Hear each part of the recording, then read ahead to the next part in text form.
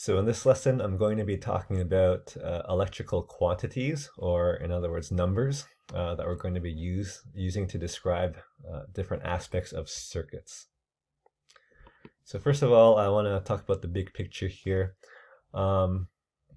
This is a diagram of a simple circuit built from the circuit construction kit. Here's a circuit right here working. So first of all, what's the big picture? What's going on in this circuit? How are we making the light bulb turn on? Well, the light bulb is putting out light energy. Okay, so it needs to get that energy from somewhere, and that energy is going to come from this battery. So what's a battery made out of? Well, it's more of a chemistry lesson, but there's chemicals inside of this battery, along with some metals. And what the chemicals are doing is they're separating some charges from these metals and leaving one end of the battery, or we call this one terminal of the battery, mostly positively charged, and the other terminal of the battery negatively charged. Okay, so chemicals are kind of separating positive and negative charges from some metals in the battery. So that's chemical potential energy being transformed into electrical energy. Now, the charges are just kind of sitting there when the battery is just by itself. However, when you connect a circuit to it, so here's a circuit, just some wires and a light bulb. When I connect the circuit to the two ends of the battery, well, now we're going to add a pathway for charges to be able to move.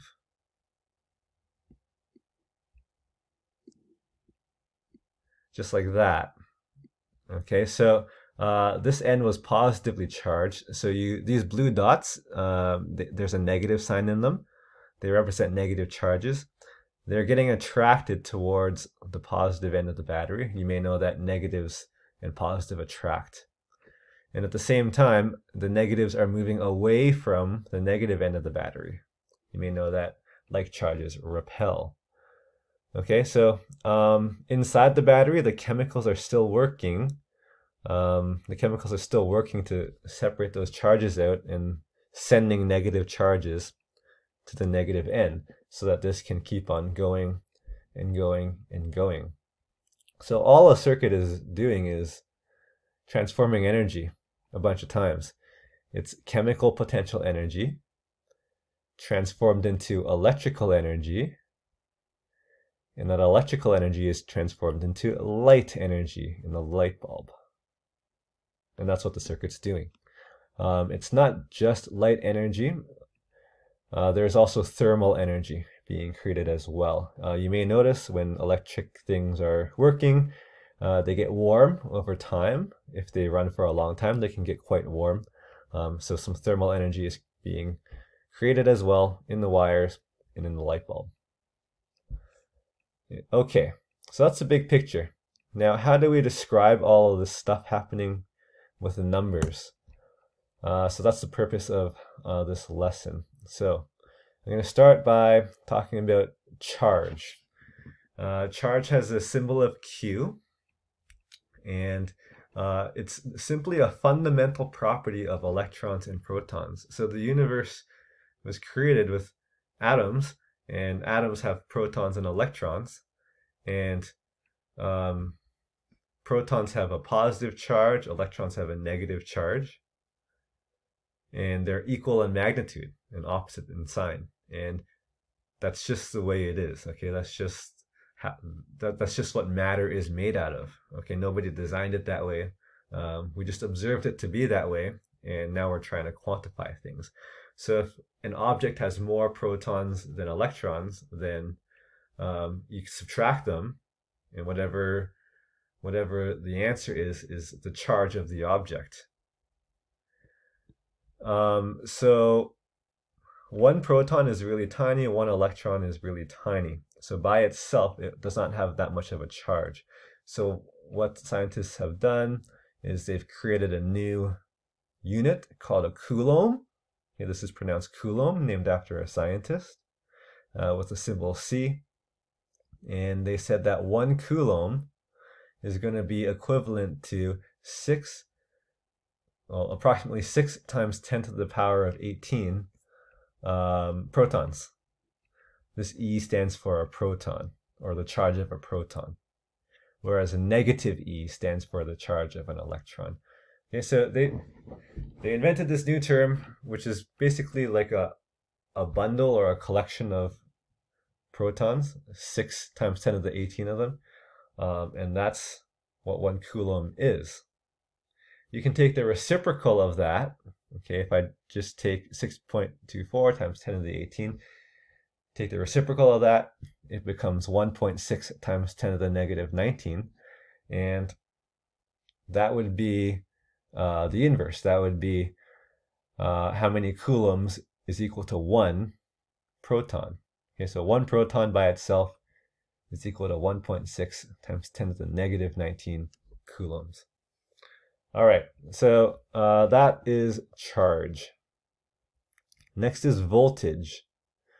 Voltage has a symbol delta V. So delta means a change in something or a difference in something. So voltage is defined as the difference in energy per unit charge between 2 points in a circuit. The difference in energy per unit charge between 2 points in a circuit. So I'm going to try to explain what that means using the circuit construction kit, but first I'll talk about the formula. So this formula is built directly from this definition. Voltage is equal to the energy, the difference in energy, delta E, per unit of charge. So it's energy divided by Q. Q is charge. So voltage is energy per charge. The unit we use is a volt, which is also a V. So it gets kind of confusing. Voltage is delta V, that's a symbol for voltage, and it's measured in volts, which is V. 1 volt is equal to 1 joule per coulomb, because if you take the units of energy, or joules, divided by the units of charge, which I just said were coulombs, then we get joules divided by coulombs. So 1 volt is the same as 1 joule of energy per coulomb of charge. So if I take this circuit here, right here I'm grabbing what I call a voltmeter. A voltmeter is something that's got 2 needles that you can attach to 2 parts of a circuit. So I'll put one on one end of the battery, and I'll put one on the other end of the battery. And the order matters too. I kind of guessed here and I got the right order. But this is saying that I've got a voltage of 9 volts. So what does that mean? So 9 volts would be saying that each one of these charges, so these blue dots, they're coulombs. Now you know the name for them. Each one of these is 1 coulomb. So as a coulomb moves from one end of the battery to the other end of the battery inside the battery, they get energy. Okay, the chemicals in the battery end up giving energies to the coulombs, basically. So they're getting 9 joules of energy for every coulomb. So 9 volts means 9 joules for every coulomb. And now I will put my needles across the light bulb. Put one needle at the start of the light bulb, one needle at the end of the light bulb.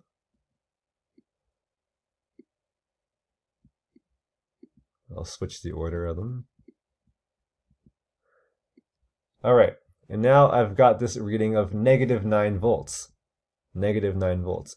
So this is saying that from the start of the light bulb to the end of the light bulb, each coulomb, each of these blue dots, is losing 9 joules of energy. So negative 9 volts means a loss of 9 joules for every coulomb. So that's what voltage is. It's energy per coulomb. All right, Next is current. Current is the amount of charge that passes a specific point on a circuit per second. The amount of charge that passes a specific point on a circuit per second. So the formula, first of all, the symbol for current is capital I. We're not using C because C is reserved for coulombs. So capital I is current, and it's going to be the charge divided by the time.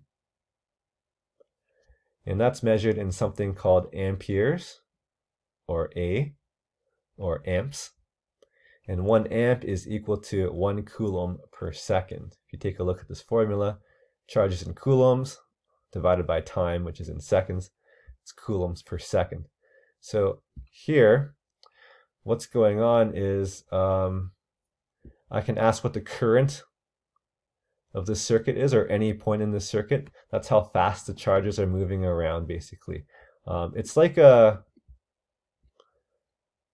counter, really. So I grab my ammeter. So I'm going to break this point of the circuit here. I'm going to hook up this ammeter to measure the current. And right now it's saying 0.9 amps. What does that mean? That means that every second, on average, 0.9 of these blue dots pass through. So it's like measuring how many are going by every second. So if I'm just going to add another battery here. And now you'll see things are going faster. Okay, things are going faster. So the current's higher, and it's a counter. It's counting, now it's saying about, on average, 1.8 blue dots are passing through that spot every second. And in a simple circuit like this, the current's the same everywhere. Okay, the blue dots are going at about the same speed through the whole circuit. Even if I put it right between these two batteries here,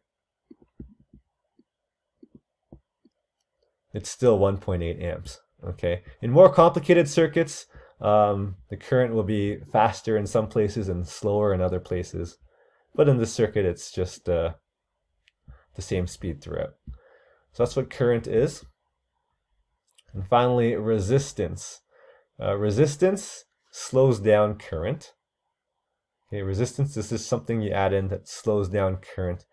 The formula, now this formula has a special name. I'll talk about it later, but I have a whole other slide for this formula by itself. I'll skip it for now. But resistance is measured in something called ohms. And the symbol for an ohm is the Greek capital O, which is omega. It looks like a horseshoe when you draw it out. So resistance is just something that slows down the charges. So I can make these blue dots slow down by adding more resistance to it. So light bulbs come with a certain resistance. If I add a second light bulb in here, then I'm adding more resistance to the circuit. Things are going to be slower. And obviously another thing I can add to make it even slower, or add more resistance, is a resistor. I'll add that in. And things are going even slower. Okay, so my current is much slower now. I'll measure it. It's down to 0.6 amps now because I've added so much more resistance. All right. So once again, there's going to be a second video for this lesson because we're running out of time here. So I'll finish it off in that video.